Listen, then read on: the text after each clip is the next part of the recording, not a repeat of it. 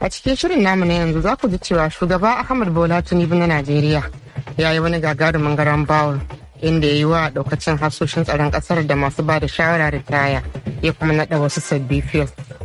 Idan muka leƙa jamhuriyar Nijar kuma akwai rahoto kan rangadin da shugaban gidauniyar Bill da Melinda Gates ya yi tare da attajiri Aliko Dangote a ƙasar ta Nijar. Kamar kowace ranar Litinin yau ma muna tafi da rahoto na musamman. To amma duk kafin nan sai Zara fage ta karanto labaran duniya. Jama'a masu sauraron mu barkanmu da wannan lokaci. Sakataren harkokin wajen Amurka Tony Blinken ya ce ya wajaba ga Amurka da China da su tafiyar da dangantakarsu cikin mutunci. Kuma ya shaidawa shugabannin China a yayin taron da suka yi a birnin Beijing cewa haɗin gwiwa ta kai tsaye ita ce hanya mafi dacewa don tabbatar da cewa ɗan saɓani bai rikide zuwa rikici tsakanin ƙasashen biyu ba.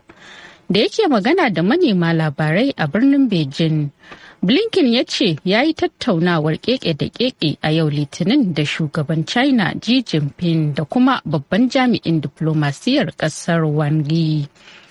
Blinken a yayin taron manema labarai ya ce ina tsammanin za a ƙara samun ziyara daga manyan jami'an Amurka zuwa China a makonni masu zuwa. Ya ƙara da cewa Washington ma na maraba da samun ziyara daga jami'an China. A nasa ɓangaren kuwa shugaban China Xi Jinping ya ce ya gamsu da tattaunawar. Sojojin Isra'ila sun kashe Falasɗinawa 5 tare da raunata wasu 91 a yayin da suka girke jirage masu saukar angulu a wani sumamai da suka kai a sansanin 'yan gudun hijira da ke birnin Jenin na gabar yammacin kogin Jordan. Tashin hankali ya biyo bayan amfani da jiragen yaƙi da Isra'ila ta yi a yankunan da ta mamaye. Rundunar sojin Isra'ila ta ce wasu jami'anta 7 waɗanda suka hada da na 'yan sanda kan iyaka da sojoji sun ɗan samu raunuka a faɗan da aka kwashe sa'o'i 10 ana yi. Rundunar sojin Isra'ila ta ce an yi wa sojojin lugudan wuta a yayin wani sumamai da aka kai a Jenin. Tashin hankalin na baya-bayan nan a yammacin gabar kogin Jordan da aka shafe fiye da shekara guda ana yi. A yau Litinin Pakistan ta ce ta kama wasu mutane 12 da ake zargi da safaran mutane da waɗanda ke da alaƙa da jirgin ruwan bakin haƙuri da ya kife a makon jiya a gabar tekun Girka. Sannan Pakistan ta tabbatar da cewa 'yan ƙasar ta 12 ne suka rasa rayukansu a lokacin da wani jirgin ruwan kamun kifi mai dauke da mutane kimanin 750 waɗanda suka hada da maza da mata da ƙananan yara a tekun Bahar Rum kwanaki 5 bayan da ya bar Libya zuwa ƙasar Italiya. Kafofin yada labaran Pakistan sun faɗa a jiya Lahadi cewa kusan 'yan ƙasar 300 ne suka mutu a lamarin. Prime Minister Pakistan Shehbaz Sharif ya ayyana yau Litinin a matsayin ranar zaman makoki na ƙasa don girmama 'yan ƙasar da suka rasa rayukansu daga aukuwar lamarin. A yau Litinin ne manyan kamfanoni da dama da suka hada da Amazon da Marriott da Hilton suka yi alkawarin daukan 'yan gudun hijira sama da 13,000 aikin tsawon shekaru ciki har da mata 'yan ƙasar Ukraine da suka tsere daga yakin da Rasha take yi da Ukraine. Gabanin ranar 'yan gudun hijira ta duniya a gobe Talata. Kamfanonin sama da 40 sun ce za su yi jigilar 'yan gudun hijira 250,000 inda 13,680 daga cikinsu za su samu ayyukan yi kai tsaye a waɗannan kamfanoni. Mataimakiyar babban kwamishina ta Majalisar Ɗinkin Duniya kan 'yan gudun hijira Kelly Clement ta ce kowanne daga cikin iyalai da suka bar komai da suka mallaka sukan domin neman tsaro da kariya da kuma son samun damar sake gina rayuwarsu a cikin gaggawa.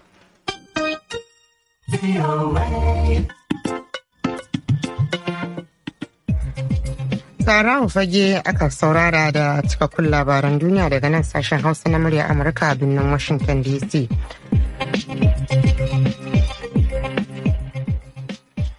To madalla yanzu kuma sai babin rahotanninmu inda za ku ji cewa shugaban Najeriya Ahmed Bola Tinubu ya yi wa daukacin manyan hafsoshin tsaron kasar da masu ba da shawara ritaya inda ya naɗa wasu sabbi fil a mukamai daban-daban kamar yadda za ku ji a wannan rahoto da wakilin sashen Hausa na murya Amurka Umar Faruk Musa ya aiko mana.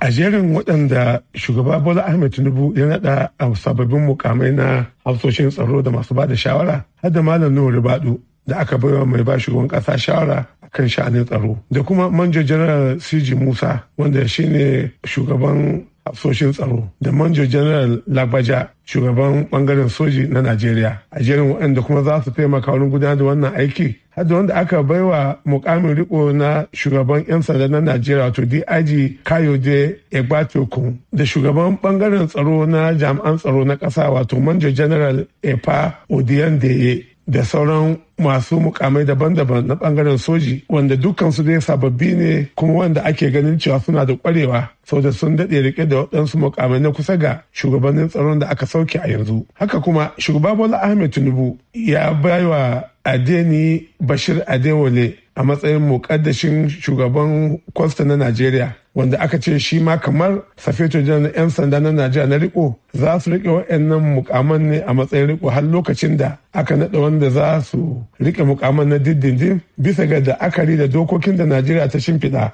Wato sai dai majalisar ƙasa ta ba da amincewarta akan dukkan waɗannan naɗe-naɗen. Akan wannan naɗe-naɗe da kuma garan bawa da ake fatar za a yi wa ɓangaren tsaro na Najeriya domin yaƙi da ta'addanci, na tuntuɓi Brigadier General Usman Sani Kuka Sheka, tsohon daraktan yaɗa labarai na ɓangaren soja na Najeriya, domin in ji ko me zai ce dangane da wannan naɗi da shugaba Bola Ahmed Tinubu ya yi inda yake cewa. Dukkansu sojoji tun daga wanda aka zaba ko kuma aka nada hafsan hafsoshi na sojojin Najeriya wato Chief of Defense Staff, kama hafsan hafsoshin sojojin ƙasa da na ruwa da na sama da kuma shugaban sashen leƙen asiri na sojoji wato Chief of Defense Intelligence.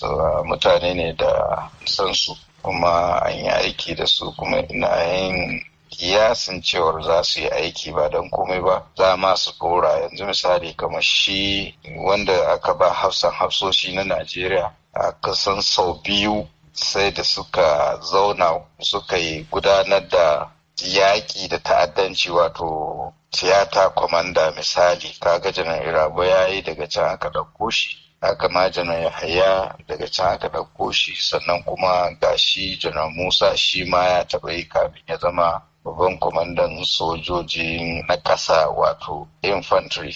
Ana la'akari da wasu abubuwa na cancanta da dai makamantansu. To hata kan shi hafsan sojoji na ƙasa shi kan shi ya yi kwamanda runduna ta 82 ya yi ta ɗaya, sannan kuma shi ke kula da huskar duk wasu ayyuka na yaƙi da ta'addanci da sauransu na sojan ƙasa. Yanzu kamar menene kake ganin za su yi da ya bambanta da sauran na baya tun da duk sun yi aiki da kusan hafsoshi daban-daban wanda suka gabata? A yanzu ba za ka iya cewa ba don komai ba, ka san akwai wani abu da ake waɗi a turanci wato command is a style, wato kai da kake jagoranci dole ne ka zo da wani abu muhimmi da za ka yi wanda ya bambanta da na da. To kuma wannan abubuwan za ka yi ne bisa sani, bisa kwarewa aiki da kuma wasu abubuwa da za a baka misali kayan aiki da kuma umarni da dai makamantansu. Umar Faruk Musa Amurka a Abuja, Najeriya. To madalla a gaida Umar Faruk Musa. Har ila yau dai a Najeriya inda gwamnatin tarayyar Najeriya da haɗin gwiwar gwamnatin Amurka za ta yi aiki domin tabbatar da ganin an kawo ƙarshen matsalar makamashi a ƙasar, musamman samar da tsaftatacciyar iskar gas domin amfani a gidaje da ababen hawa baya ga tabbatar da ɗaukar matakan kare muhalli. Ga Halima Abdulra'uf da ƙarin bayani a cikin wannan rahoto. Shugaban kamfanin kasuwancin man fetur na Najeriya wato NNPCL Malam Mele Kyari ne ya bayyana hakan a yayin wata ganawa da mataimakin sakataren makamashi na kasar Amurka Geoffrey Piat a wata ziyara da ya kawo ga gwamnatin tarayyar kasar a birnin Abuja. Wato Amerika ce dama muna tattauna da su akan yadda za su taimake mu samu iskan gas na ta shigo cikin kasar mu yayi wa mutanen mu amfani, kuma sun fito ne su ma mun san abin da aka dosa yadda za a samu da yadda ake lalata muhalli da ake yi, mu ma muna aiki tare da su kuma mun samu iyaka taimako daga gare su. Shi yasa kuma mun san za su je su haɗu da mai gida shugaban kasa, kuma shi ma duk maganganun suna kan wannan tafiyar ne. Lalla iyaka muna da kyakkyawan fata za su taimake mu. Na farko akwai ayyukan da muke don a samar wa 'yan kasa iskan gas ta shigo cikin gidajensu da inda ake dafa abinci da sauransu, kuma wannan ba mu iyawa sai mun samu taimako. Na farko agaji na bashin kuɗi da za a samu a yi wannan ayyukan. Na biyu kuma irin iyawa da ma ke bukata ba mu da shi a kasa, saboda haka sun yadda za su yi mana wannan taimakon. Kuma akwai su taimako kuma ban da fiye da haka da za su yi mana akan yadda Najeriya za ta kasance kasa ce da za ta yi wa sauran kasashen Afirka jagora akan yadda za a yi wa muhallin gyara. A dama mun daɗe mana aiki da su akan wannan, kuma yanzu shine aka dawo ne a kara sabanta shi domin a ci gaba da wannan ayyukan kwarai da ake. Dama irin wannan zaman sai an samu zama yadda za a zauna tattauna a ci gaba, kuma a kara jawo wasu mutane da za su shigo cikin wannan lamarin. Geoffrey Piat shine jagoran tawagar gwamnatin Amurka da ta kawo ziyara Najeriya, wanda ya bayyana cewa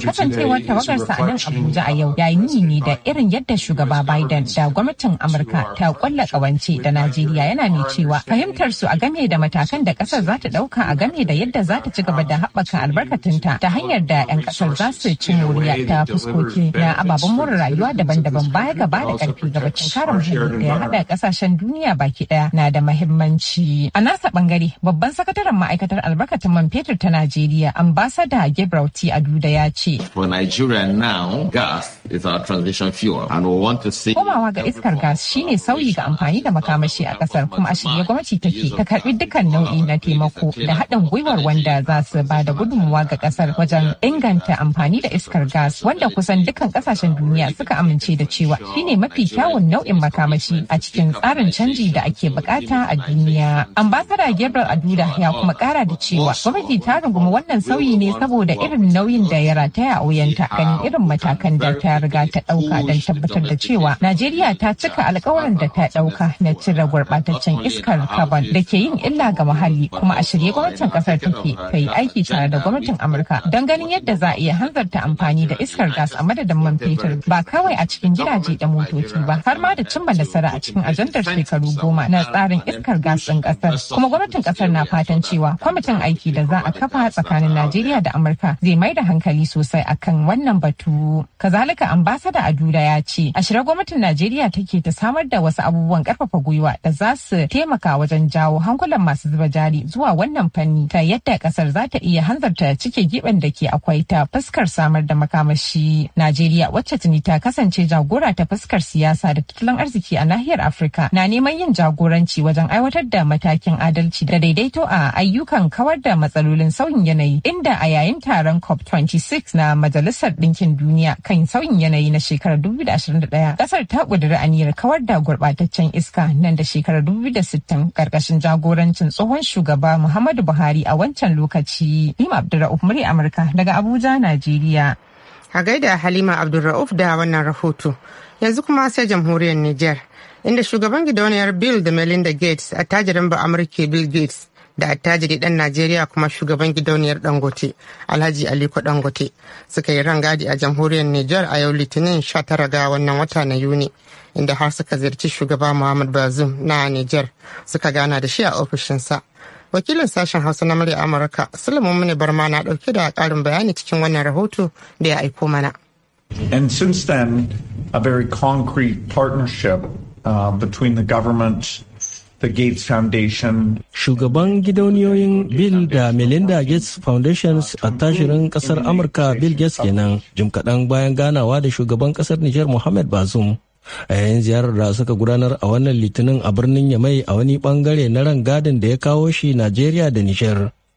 Batun kiwon lafiya musamman na shawarar rigakafin cutar polio ne ke gaban abubuwan da aka tantauna a kansu a yayin wannan haɗuwa. Kasancewar Nijar na daga cikin kasashen da ke morar ayyukan da Bill da Melinda Foundations ke gudanarwa.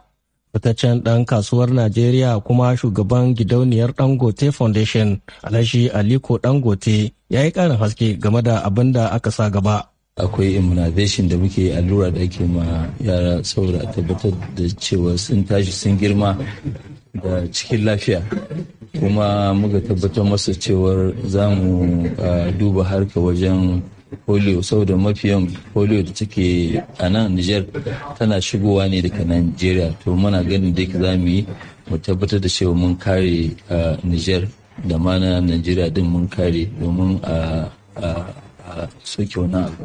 Amma ayyukan da yake aka yi a nan na mutum tsaron lafiya an yi shi kwarai da gaske. Jajircewar hukumomin Nijar akan maganar kiwon lafiya da yadda kasar ta yi fice a 'yan shekarun nan akan maganar allurar rigakafi a baki ɗayan yankin Afirka ta yamma ya sa shugabannin waɗannan gidauniyoyi Bill da Melinda da ta Dangote yin tattaki zuwa wannan ƙasa domin janjina masu.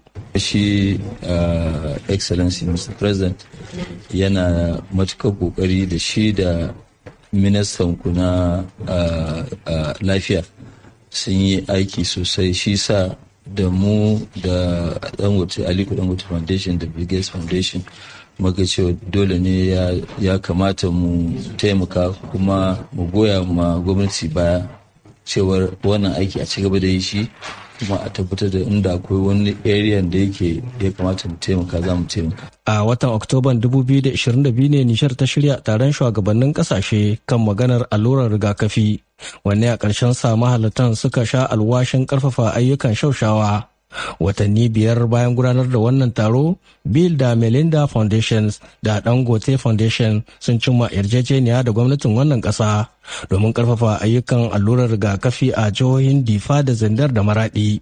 Sabili kenan a yayin rangadin na wannan Litinin 19 ga watan Yuni aka yi zaman bita da ya haɗa Bill Gates da Aliko Dangote da ɗaya gefe mukarraban gwamnati a ƙarƙashin jagorancin Firaminista Uhumudu Muhammadu. Bangarorin sun kuma tantauna akan hanyoyin da za a bullo wa wasu matsalolin na daban da suka addabi Nijar, waɗanda suka hada da ta'addanci, canjin yanayi da bunƙasar yawan al'umma ba ƙaƙautawa a wani lokacin da yawan 'yan gudun hijirar cikin gida da na waje ya haura 650. Sule Mummuni Barma, muryar Amurka daga Yamai a jamhuriyar Nijar. A gaida Sule Mummuni Barma. Yanzu sai rahoton mu na ƙarshe daga Najeriya, inda ƙungiyar likitoci ta bayyana damuwarta game da matsalar karancin likitoci da ke duba marasa lafiya a ƙasar. Sunana Dr. Umar Musa, kuma ni ne sakataren yada labarai na kungiyar likitoci, wato kungiyar Association of Resident Doctors. Hakikanin gaskiya, la'akarin cewa jawabin shugaban kasa na yanzu Bola Ahmed Tinubu bai yi wani tsokaci akan kiwon lafiya ba, wani abu ne wanda ya tayar mana da hankali matuka bisa ga duba yadda muke fama da matsaloli a bangaren lafiya na wannan kasa. Yi la'akari da cewa muna da karancin likitoci a wannan ƙasa, wanda likitocin ba su isa su kai su duba marasa lafiya a asibitocinmu ba. Kuma wannan matsaloli ba wai a matakin gwamnatin tarayya ba ne kawai, har matakin jiha da kuma matakin ƙananan hukumomi babu isassun likitoci wanda da za su duba lafiyar 'yan Najeriya. Idan muka yi la'akari da tsari ko kuma yanayi na ƙasar nan inda muke, to za mu duba cewa likitocinmu ba su kai su duba yawan 'yan Najeriya ba. Gaskiyan magana ma a yanayin tsari na ita Majalisar Ɗinkin Duniya, wato wanda take lura da lafiya, a yanayin tsare-tsarenta tana ba kowane ƙasa shawaran cewa likita ɗaya ya ringa duba mutum 106, amma kuma a Najeriya mun waya gari cewa likita ɗaya shine yake duba wajen mutum 10,000 zuwa mutum 12,000. To kin ga a wannan mun yi la'akari da wannan, kin ga muna da ƙarancin likitoci sosai. Sannan na biyu, abu da muke fama da shi yanzu a game da likitocinmu na ƙasa na gida suna fita waje,